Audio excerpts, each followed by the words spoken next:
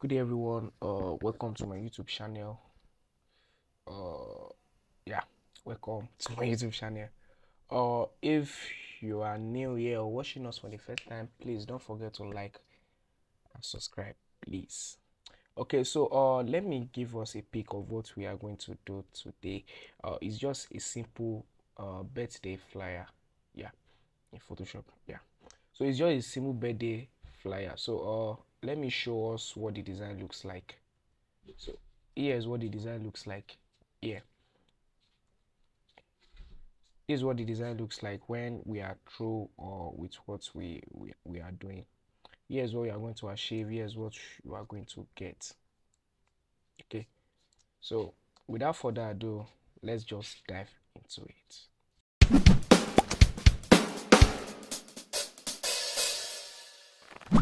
Welcome back.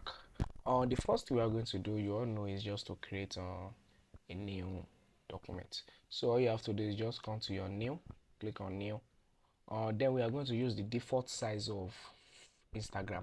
I love that size, mostly the vertical and horizontal. So here's the file size for the vertical is 1080 by 1350 in pixel actually. While the landscape is in the landscape, yeah, is in 10 okay, sorry, is in 1080 by 1080, but we are using the vertical Instagram size. So the size here is 1080 by 1080, 1350 resolution, blah blah blah blah blah. Your background must be in black, white, sorry, RGB color. Then you can just change the name to birthday design,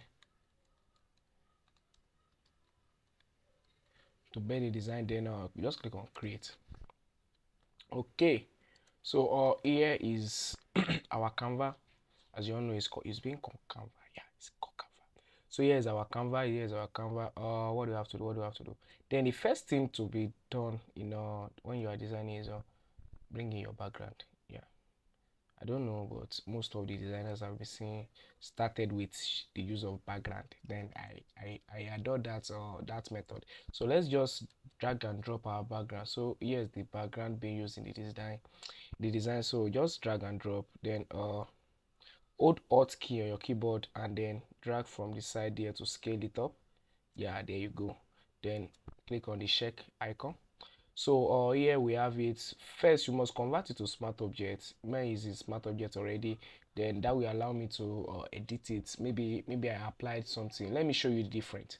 Okay, it's in smart objects now. Let me apply a little bit of blur to it. A bus blur, blur, blur, blur, blur. So you can see the blur like this. Maybe, okay, sorry, blur. Gaussian blur. Let me use Gaussian blur. Okay. So assuming I now discover that wow, the blur is too much. Then I can come back to the Gaussian blur right here under the smart filter, double click on it, then reduce it.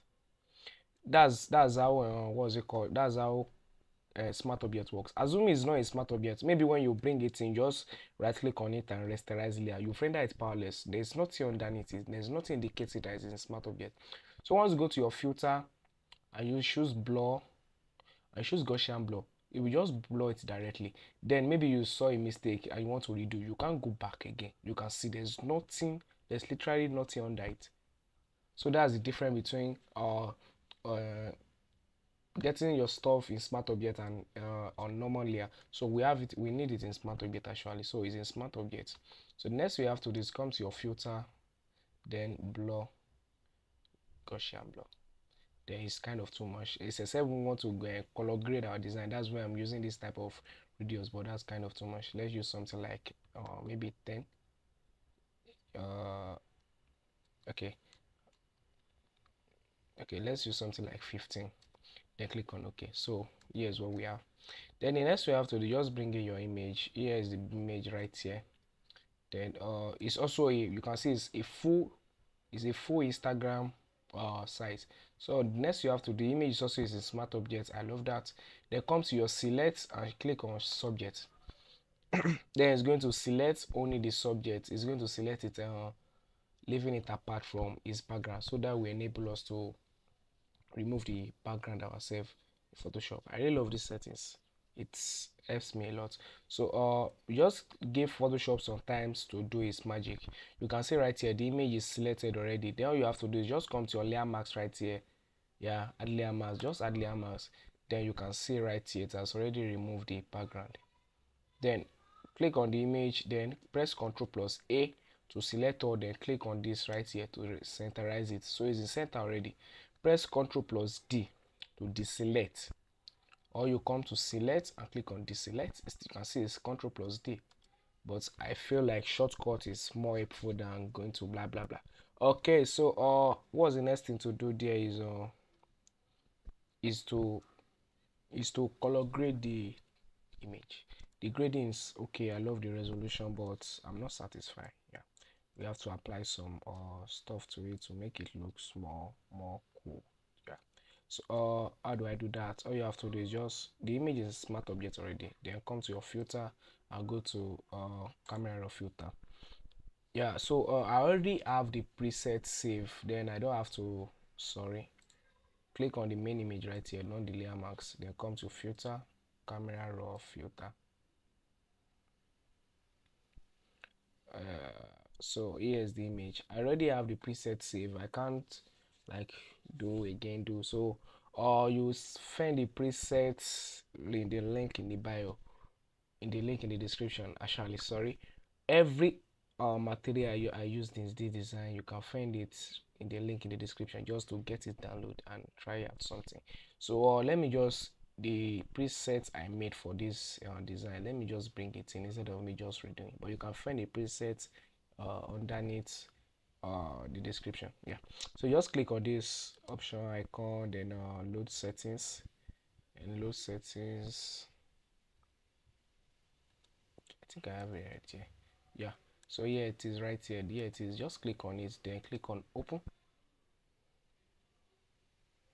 Yeah, these settings I gave to it, you can see it booms. Yeah, so click on OK. So that's why I love grading my image. You can see years before and years after. Wow, that's quite a transformation. That's quite a transformation. Okay, so just click on the image, then transform it by pressing Ctrl plus T to scale it, then bring it up a little bit. That's okay, I think. Yeah, that's cool. So then click on your check icon. Yeah, that's okay. That's what we need. That's what we need. That's what we need. Then it's not centralized. It's not, so click on the image and press Ctrl plus A. Then click on this icon right here to centralize it. Yeah, so yeah, press Ctrl plus D to deselect. So that's what we need. The next thing there is, I've not finished making the background actually. So here's what I use for the next background. Just drag this in and drop, then bring it to the top right here. Check, then drag it down. Then come to filter, then blur, Gaussian blur. Yeah, I think 25 will be enough. Yeah, 25 will be enough. Click on OK. Then click on the image bag and bring it to the center right here using your own and sorry, instead of using Ctrl C. So that's what I need. The leave also, let it be in here a little bit. That's what I need. That's what I need. Then the next thing to do there is add some color balance. Yeah, the color is not balanced. I don't like how it looks like. So all the next thing we have to do is just add color balance. Then come to your adjustment layer, click on it. Then you see color balance. Click on the color balance. There is my property right here. Then let me add a little bit of yellow to it, then a little bit of red. Yeah, so you can see the difference now. Years before, years after, you can see the difference. The difference is very clear. So you can see years before, years after. So click on the color balancing, then come to your shadow. They add the same settings but not too much. Highlight also but not too much. Yeah, we are good to go. Then that's okay. That's okay. So all we have to do is click on the color balancing, then yeah, that's okay. So the next thing we have to do there is quite simple. It's quite simple. Yeah. we are almost through with the design. We're almost through with the design actually. We're almost through with the design. The next thing I did is I just add a little bit of darkness to the down part here. So how do I do that? I click on this to add a new layer. Once you click on that, it's going to add a new layer. So I click on it to add a new layer. You can see right here it states layer 1, or you click Ctrl Shift N, click on it, it's going to ask you layer 1. Just click on OK. You can see right here it adds another layer. So that's what I need. So Ctrl Shift N for the shortcut, yeah, shortcut, shortcut, hotkey, yeah, both. So click on OK. Then here's what I need. Then the next thing I did, just come to my lasso tool, then make a rough selection down part right here. Yeah, bring it up, then release. Yeah, throughout those time I hold down my mouse to make the selection. Then the next thing there is I just come to my adjustment layer and click on solid color, then I choose black. Then okay.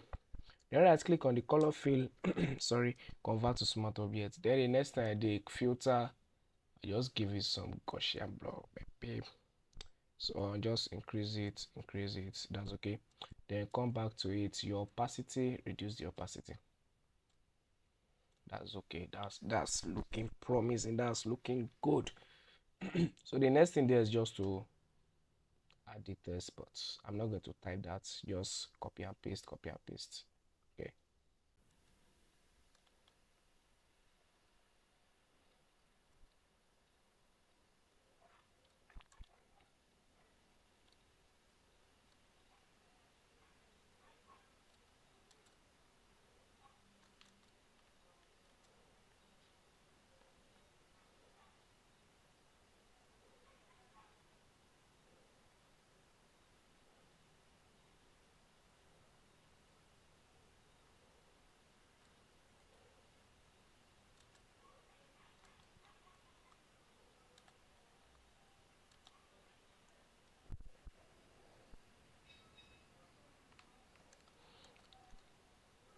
Okay, so the test is in already.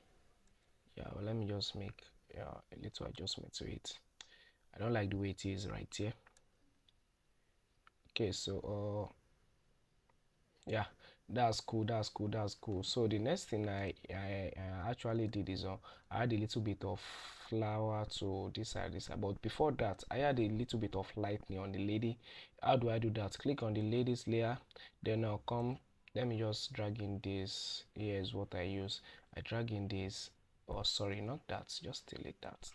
I drag in this light, then drag and drop into Photoshop, place it right here, increase the size a little bit, place it right here. Then I change the blend mode to screen. Then it's kind of too intense, it's too much, just reduce the opacity. Yeah, then hold Alt on the keyboard, hold Alt key, then drag down. It's going to duplicate it. Then one at the down, one at the one is down while the other one is at the top. So just decrease the opacity at the one at the top. Okay, that's cool, that's what I need. The next thing I did is I bring in this glass effect for the test. Just drag this and drop it to Photoshop. Then this one will be on top. Yeah. Then I just Ctrl T to transform, decrease the size, then press right here. Then on your keyboard, press Control plus this Control plus to zoom in. Then use your mouse to adjust it. Then Control plus to zoom in. Yeah, we can see what we are doing very well. So that's cool. Then just decrease the opacity. That's okay. Next thing there is I bring in this beautiful leaf here. Just drag and drop into Photoshop. But one thing I notice is that the color is off. Yeah, the color is very off. So what did I do? I just first I place it right here. Then the next thing I did there is in smart object already. So I just come to your filter and apply a little bit of Gaussian blur to it. Yeah, a little bit of Gaussian blur of I think 12. Yeah, 12 is okay. Then okay. Then what do I do to make the color looks okay? Then I come to my adjustment layer. I come to hue and saturation. Then I click on this icon right here to create clipping mask. So it's going to affect only the flower. You can see right here, it's bring the arrow down. It's going to affect only the flower. So the flower, yeah. Anyhow, so it's going to affect only this. Then all you have to do is just find the right color that matches what we are doing. Then not this, actually not this, not that. Yeah, that's what I'm talking about. So here's before and here's after. So that's what I'm talking about. Then next you have to do is hold your shifts or sorry, hold your control your keyboard and click on the flower hibiscus rose. Anyhow, just click on it and press Ctrl plus G to group. Then hold down your hotkey on your keyboard. Then hold down your hotkey. Then come to your screen. Then drag this one to the other side. Just going to make a duplicate. Hold down your. Let me redo that. Hold down your hotkey. You can see the mouse changes. You can see the peak of the mouse. It changes. Then drag. Yeah, that's what I need. Then adjust this a little bit. Adjust this also. Then the next thing I basically do there is this flower. So I put one here. So just hold Alt also and bring one up. Then Ctrl plus T. Press OK. Ctrl plus T to resize it. Then bring it right here. Then I still resize it. Then press OK. Then I bring it down. Here's the layer right here. I brought it down. Sorry, to the date of the February. Then it's right here. So that's how I achieve that part. Okay, so what's the next thing there? I think we are done. Next thing there is just to apply a little bit of color grading. How do I grade my design actually? So let me show you. You can see right here this beautiful leaf and that's what we use for our background. So just hold down your control on the keyboard, then click on the two backgrounds, then Ctrl plus E on your keyboard to merge. Ctrl plus Z to merge. Then hold down your Alt key, then drag it to the top part, the first part. Yeah, so put it there.